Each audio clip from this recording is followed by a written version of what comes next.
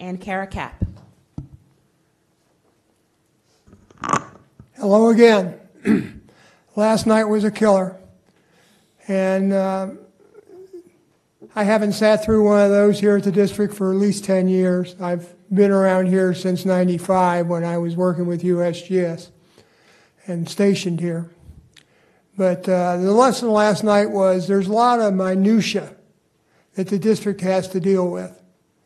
And I surely hope that you guys will stay in the forest and not get down in the trees. Some of those presentations last night, I think I saw 10 years ago. If you're around here long enough, you see them many times. They show up.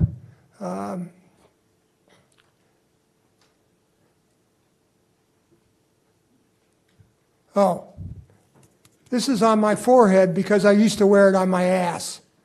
But that was disrespectful, and I'm not going to be disrespectful to you guys. You got a tough job to do, and you're starting out fresh. So good luck on that. My real comment is Lake Okeechobee.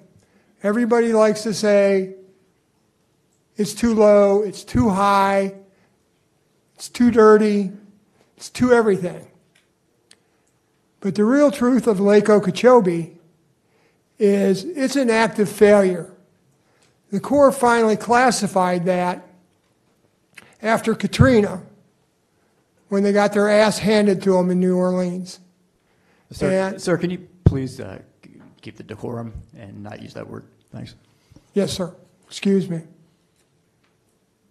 It's an active failure. It could fail any day, any time. It still seeps.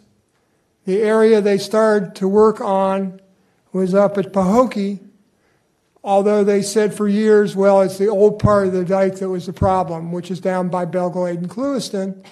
But it so happened the worst part of the dike was up by Pahokee, where Les Bromwell in his report in 2006 for the district said that it was within hours of failure. The Corps said, no, our engineer didn't say that, even though the engineer did say that in a meeting with Les. So the real thing you have to pay attention to is human life. That's always the priority.